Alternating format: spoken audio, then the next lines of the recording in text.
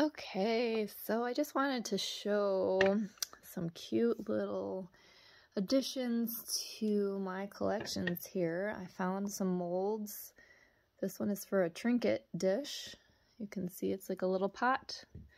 And I poured it gypsum, and then I actually put these little feet, silicone feet on it for a base, just to kind of see if they would hold, and they do. So I'm really excited about this fun little one.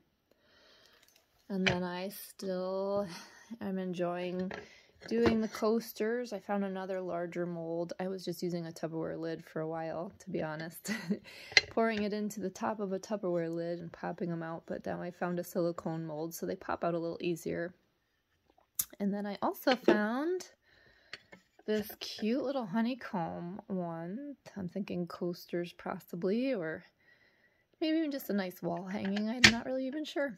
But this one, my hexagon obsession continues. So I found these to pour the gypsum, and I'm pretty excited about it. And the feet that I put on these little, on the pot, can go on the bottom of the coasters too, or felt if you don't want just the coasters flat down on your surface. So of course I have my Happy Dotting Company molds, all the candles, candle holders, and then the heart one, I've been pouring those again. This large one is I call it the behemoth, and I'm not sure if the lovely lady at Devon Dotting started that, or if I called it that. I can't remember. One of us called it the behemoth, and now it's stuck in my brain. I don't think that's what she calls it, if you're looking for that silicone one or not, but she has measurements actually on there now, so.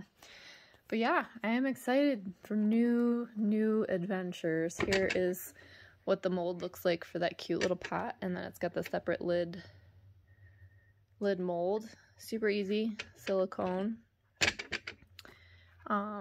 Yeah, so good things are in the works. I hope you are all doing well, and I look forward to hearing from you what you think.